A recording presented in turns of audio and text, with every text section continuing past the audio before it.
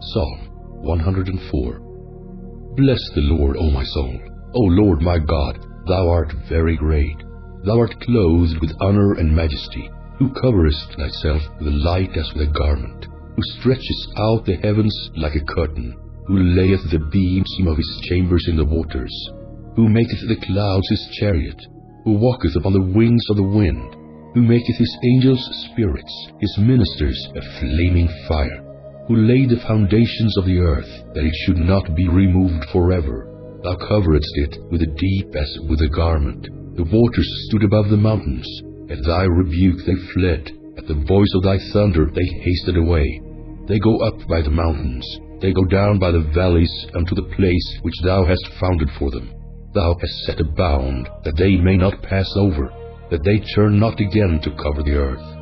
He sendeth the springs into the valleys, which run among the hills. They give drink to every beast of the field. The wild asses quench their thirst. By them shall the fowls of the heaven have their habitation, which sing among the branches. He watereth the hills from his chambers. The earth is satisfied with the fruit of thy works. He causeth the grass to grow for the cattle, and herb for the service of man, that he may bring forth food out of the earth, and wine that maketh glad the heart of man, and oil to make his face to shine, and bread which strengtheneth man's heart. The trees of the Lord are full of sap, the cedars of Lebanon which he hath planted, where the birds make their nests. As for the stork, the fir trees are her house. The high hills are a refuge for the wild goats, and the rocks for the conies. He appointed the moon for seasons. The sun knoweth its going down. Thou makest darkness, and it is night, wherein all the beasts of the forest do creep forth. The young lions roar after their prey, and seek their meat from God. The sun ariseth, they gather themselves together, and lay them down in their dens. Man goeth forth unto his work, and to his labor until the evening. O Lord, how manifold are thy works! In wisdom hast thou made them all. The earth is full of thy riches. So is this great and wide sea, wherein are things creeping innumerable, both small and great beasts. There go the ships. There is that Leviathan, whom thou hast made to play therein.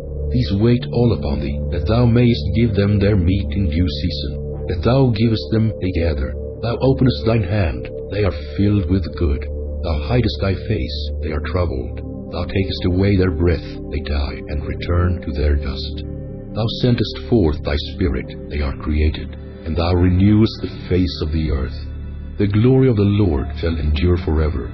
The Lord shall rejoice in his works. He looketh on the earth, and it trembleth. He toucheth the hills, and they smoke. I will sing unto the Lord as long as I live. I will sing praise to my God while I have my being. My meditation of him shall be sweet. I will be glad in the Lord. Let the sinners be consumed out of the earth, and let the wicked be no more. Bless thou the Lord, O my soul. Praise ye the Lord.